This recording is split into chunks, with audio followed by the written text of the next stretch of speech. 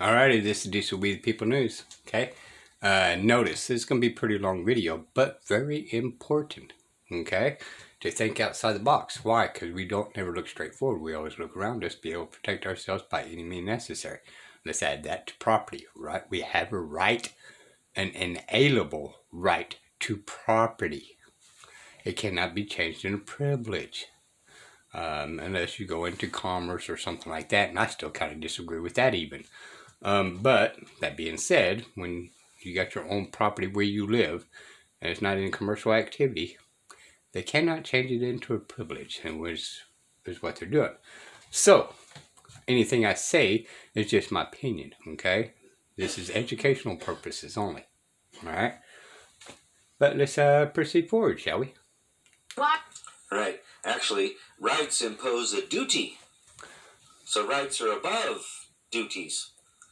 See, the right imposes the duty. Where one has a right, the other owes him a duty to, what? Not trespass upon his property. It's called a common law trespass. And that's where we get into...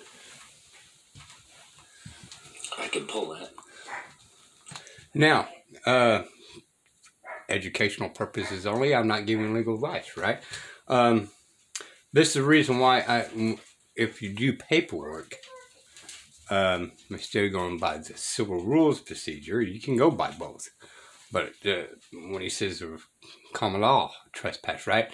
It's that you cause harm by way of trespass. All right. This is when I talked about before, right? Complainant, wrongdoer. Right? We're not going by plaintiff, defender. Okay? That is civil Roman procedure. Civil law Roman. Alright? We're going by our country common law. Alright? You trespass, you cause me harm by way of trespass. Alright? You intervene on my rights of joint property. Okay, you arrested me without a warrant, all that. You trespassed. You confiscated my property, my body. What you guys call children. CPS grabs your children. They trespassed, right? They do the Roman civil law, which kings have power, right? But common law, we have power. All right, let's go. Property. Where we get common law trespass. Now this is Black's Law Dictionary, 4th edition. Property, that which is peculiar or proper to any person, that which belongs exclusively to one, in the strict legal sense, an aggregate of rights which are guaranteed and protected by the government.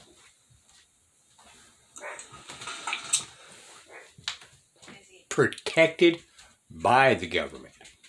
All right? They're supposed to protect your rights and not for the county to steal it.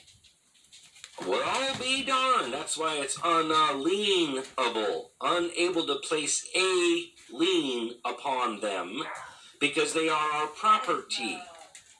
And inalienable. You can't place a lien upon them. You can't touch them. It's trespass. It's a common law trespass because our rights are the common law. All of these rights that we have in common.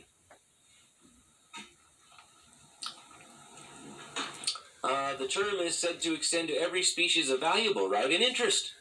More specifically, ownership, the unrestricted and exclusive right to a thing. The right to dispose of a thing in every legal way, to possess it, to use it, and to exclude everyone else from interfering with it. If it's not my property, or if it is my property and I have the right to exclude everyone else from interfering with it, wouldn't that mean like driver's license and registration and insurance? Yeah, like she said earlier, who said that we can't go faster than 75 miles an hour on the interstate? Also think about it this way, people, okay? If they cannot enter your home without a warrant, because it's your property, your private property, then it means they cannot come and confiscate your property. Because it's an inalienable right. You have a right to property. Oh, that would be them bills of attainder and bills of pains and penalties. Because, well, you know, we said so, and there's a sign there. I could care less what your sign says. Unless I cause injury, loss, or harm to another man, no man has standing to claim a right of cause of action. No bills of attainder. They're strictly prohibited in our form of government. Article 1, Section 9 federal and Article 1, Section 10. That's the code. Same as corporation, government. You know, behind all closed doors, there's got to be a man and woman making a claim of some sort, right? The county of, well, who's this Mr. and Mrs. County, right? This is Roman civil law is what they're putting you in. Real common law, there's got to be a real man and woman to cause, do a claim on you. Folks, as I've showed before, civil is the Roman civil law. That's that code. That code of civil procedure and all that crap they brought in 1881 and 1878. They brought back the Roman civil law, which is under the monarchy. Okay? And like it says in Bouvet's Law Dictionary, 1856, that it's in... If you pay attention, why do you think England cops are doing the exact same thing as our cops doing to the peoples, right? The Roman civil law. They're bypassing common law. Even England has common law, but they've been using Roman civil law as well. Worse, through bills of pains and penalties. If you do this, that's a fine or jail time. Where's the victim? Where's the accuser? Where's the man who's got standing to claim a right to a cause of action here? Oh, well, you know, we don't need that. We can prosecute by information. No, you cannot. It's almost like our founders said that in the 6th Amendment. That's right. All criminal blah, blah, blah is supposed to be done by all capital offenses or infamous crimes are to be prosecuted by indictment. Only. I'm going to pause here again, right? Because I keep on, and again, it's my opinion. I'm not giving legal advice, okay? But look, your children, wink, wink, children, is your property, okay? They cannot trespass. So when CPS comes involved and interferes with your property, you must get the name of that woman or man that's coming over there kidnapping your offspring, right? You got to make a claim of where a trespass causing you harm and causing your offspring harm, right? Now he's going to be in a mental dispute with his mind because he's been ripped and torn from the family that family courts don't care about. They don't care about the offspring's feelings. Bunch of, never mind, liars. There's no getting around that. Okay? But they have. But they fundamentally altered our form of government. Again. Let's see. That dominion or indefinite right of use or disposition which one may lawfully exercise over particular things or subjects. The exclusive right of possession, enjoying and disposing of a thing. The highest right a man can have to anything, being used for that right which one has to lands and tenements, goods or chattels, goods, automobile, which no way depends on another man's courtesy. I don't need another man's permission to utilize any of my frickin' property. None. And therefore, we can't delegate that power to government. Because if no man has that power, then no man, as a set of men, the people, can delegate a power that we do not possess ourselves first to government. Because maxim of law. Rule of law here. What I cannot do in my person, I cannot do through the agency of another. Government is an agency. Agents, right? So if I can't do it, then sure the heck can't create a constitution, creating government, and delegate a power that I do not possess myself first. It's literally impossible. I have the right to defend my rights. That comes from the law of nature. That's right. But over here under personal property, in broad and general sense, everything that is the subject of ownership, not coming under denomination of real estate. So we're not talking about personal property as real estate. Real estate falls under regular property. Okay? A right or interest in things personal, or right or interest less than freehold in realty, or any right or interest which one has in things movable. Right? The term is generally applied to property of a personal and movable nature, as opposed to property of a local or immovable character, such as land or houses. Okay? The latter being called real property versus personal property. This also goes into what was said before, our chattel, right? Our sons and daughters are our chattel, our property, our personal property. They have no authority over our property. That's a common law trespass. Get off my property. Now. You're trespassing. The law. Right, says the law. Okay? Proper diction, folks. Alright, let's go back. Why are we duty bound? Because the states created the federal government and we created the states. And the only reason government exists is to what? Secure the rights of the people. And when the federal government is operating outside of its constitutional boundaries, your rights are not secure. So how do we interpose? See, that word interpose means to eclipse. And it's the state's authority, the state's right, and their duty to step up and say to the federal government, no, you cannot exercise that power in our state because it is not a power that we delegated to you. We must stand and say no to protect the rights of the people, because that's the only reason that we exist.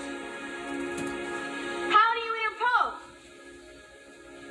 The several states who formed the Constitution, see, I'm not making this up, being what? Sovereign and independent, have the unquestionable right to judge of infractions against the Constitution. Why? Because they created the Constitution.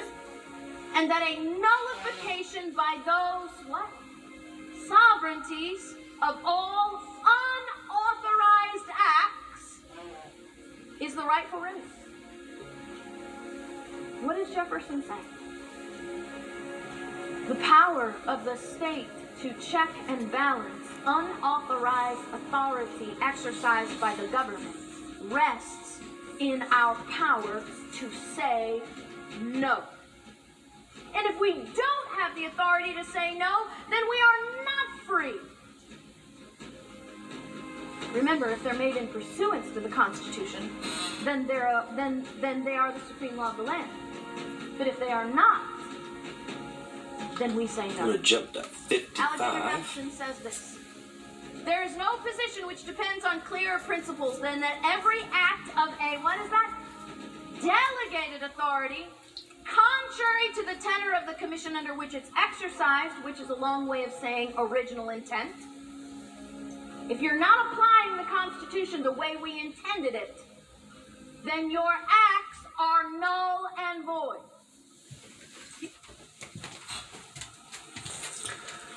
Yeah, if you're not... I'm going to pause there too, right? They keep on saying the Constitution is a living document. No, that's not the original intent. They're circumventing where they can confiscate your rights as misleading you. If you don't have subject matter jurisdiction from the Constitution, your act is void. Plain and simple. No ifs, ands, or buts.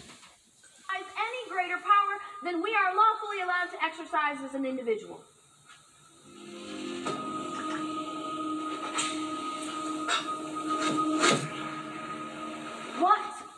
obligation do you have to submit yourself to an authority asserted that has no legal authority? Just this one. Just the one that you rationalize in your mind. Are we supposed to be using our brains, folks? The only reason we submit to unlawful authority is, number one, we've been trained to. Number two, we're too comfortable to do anything else. Or number three, we're afraid. Number 4, you imprisoned yourself to have a one-track mind. You're always just looking straight forward. You're not looking around you. You imprisoned yourself. But we need to understand the authority that we possess as the ultimate check and balance rests in peaceful non-compliance of unconstitutional acts. Null and void. We shall not comply. We must know that. We must believe that. We must enforce that. Samuel Adams said, it's a serious consideration that should weigh heavy upon our hearts, that ages and millions yet unborn will be the miserable sharers of our experience. When we comply with unlawful authority, we give that unlawful authority. We give it power, not just over ourselves, but over future generations. We create a... That's what my grandparents did for me. My parents did for me, and what I did to my offsprings, right? But I'm trying to teach them now, okay? I'm trying to create a remedy of my past mistakes, people. But if you keep on complying with these unlawful demands, it's not going to stop there. It's going to keep growing and taking more rights from your kids. Well, it's not going to affect me now. No. It's going to affect your offspring. I never thought I'd see the day that there was some type of insect saying that everybody must wear a cover over their mouth.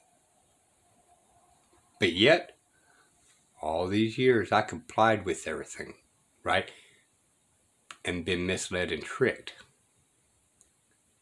And then over half the country believed in it. Right? What's going to happen next time with your offsprings?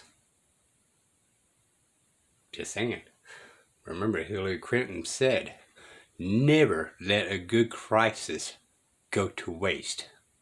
What she's talking about is taking more rights away. Not give us rights. Take it. Mental precedent that says, well, we've been doing that way forever, so it must be okay. Which means our children will grow up believing that this stolen authority is actual lawful authority. Remember, I stole Ben's Maserati, right? This is good here. Let's pretend that I knew when Ben and his wife were going on vacation. And I knew that they were going to the Bahamas for 3 weeks.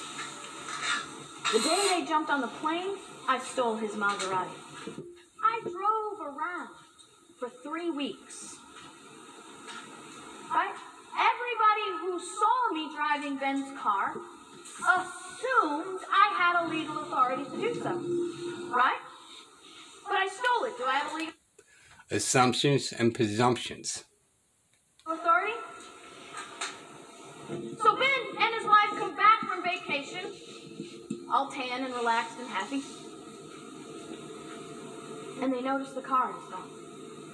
And I've been driving it for 3 weeks. Does Ben have to say, oh, well, you know, it's been 3 weeks. I guess they own it now? No. What does Ben have the right to do? He has the right to take it back.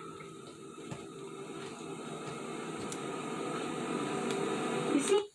But here in Texas, because I live in Texas, they're basically saying, no, I don't. Just saying. In law, we have these two things. We have the right to take it back. If our property's been stolen from us, we have every right to take it back. Without a transfer legally of authority. His absence, his negligence never transferred authority to me over that vehicle, which means he retains the right to say no. Does he have to sue me to get his car back if I've been driving it for 3 weeks? No. Ben having to sue me to get his car back because I've been driving it for 3 weeks is not only unnecessary, it's ridiculous and it is dangerous. Yeah, because then we're going to set it up that, oh, well, somebody can steal your stuff and then you got to sue him to get it back. No. And we don't need to call the police. We don't need to get to sheriff. We don't need nothing. When another man takes your property, you have every right to reclaim your property that's been unlawfully taken from you. Plain and simple. To assume authority over our lives for a very long time. Do we have to sue them to get it back? No. Suing the federal government to get out what legally belongs to us is not only unnecessary, it's ridiculous and dangerous. Yep. Asset forfeiture right there, people. You got to sue to get your property back. You worked hard for that money. What we call money. All right, it's banknotes. But the courts are saying, hey, they can do asset forfeiture. No, they can't. Because that was your property. You earned it one way or another. Without due process. You know, they cannot confiscate it without due process, which is what they're doing. Oh my God. Why?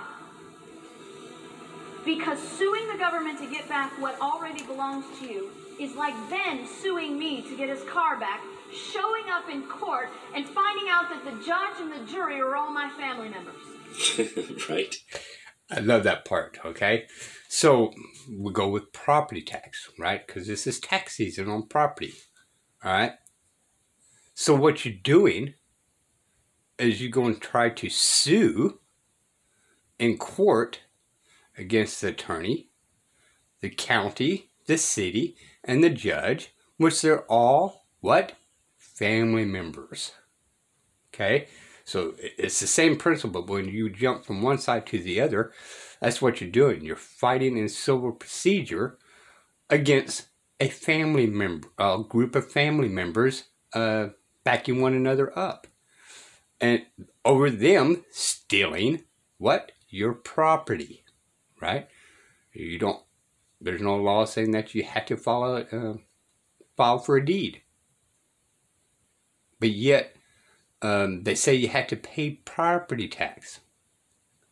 Okay? No, that's unlawful. That's for corporations. But that's what they're doing. They're unlawfully stealing your property, and you're going in to try to claim it back, and the rigged system of family members is saying, no, you can't have it back. Oh, well, we know it's stolen. We just can't give it back. Because that we will admit that we was wrong.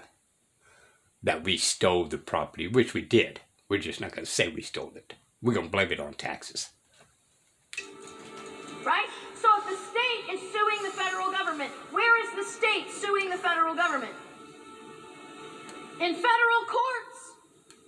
With judges that are appointed by the federal government. When the states sue the federal government to get their power back in federal court, what they're admitting is the federal government is the ultimate authority on its own limit of power. And when we sue the states to get our power back, what we're saying is our state constitutions are null and void, that they have no authority, and we're begging for what already belongs to us by creative right. That's why we... Right? You are begging for your property rights inalienable from people that's stealing it.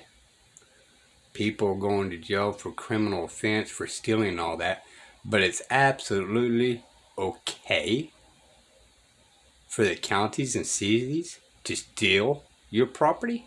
No, it's not. Must say we will not comply. Peaceful noncompliance is the most powerful tool. Peaceful noncompliance is the people enforcing the supreme law of the land when the government is acting unlawfully. Imagine that. A little bit on the sheriff here. The sheriff is... Yeah, okay. This video's already been long enough. It's very important on the sheriff, but the video's already been long enough. Right? So, argument's sake, right? You have a right to property, ownership, inalienable rights. So when they come to try to confiscate your property, the sheriff is to arrest everybody. Say, no, no, no, you're not taking this man's property. He has a right to it. You cannot just throw him on the streets because somebody in the backwoods that's not standing up as a man and woman making this claim, saying that, you know, hey, he owes me X amount of money, so since he didn't pay it, I'm allowed to confiscate his property. And even though it's a $100,000 property, for $5,000 debt, I'm allowed to steal this $100,000 property. No, the sheriff is to know. Anybody comes on this is what? Causing you harm by way of trespass. Right? And if that sheriff comes on there, you go after that sheriff, the man. Not the uniform, right? The man caused you harm by way of trespass. So when he gives that piece of paper to you and you know it's unlawful, now you go after the man in that uniform. Caused you harm by a trespass of theft of property. Whether it's your body, whether it's your land, or whether it's your pecans on the tree, right? That's still theft. It's your property. Anyway, this is Diesel We the People News. Wake up, people. Alrighty, Diesel We the People News.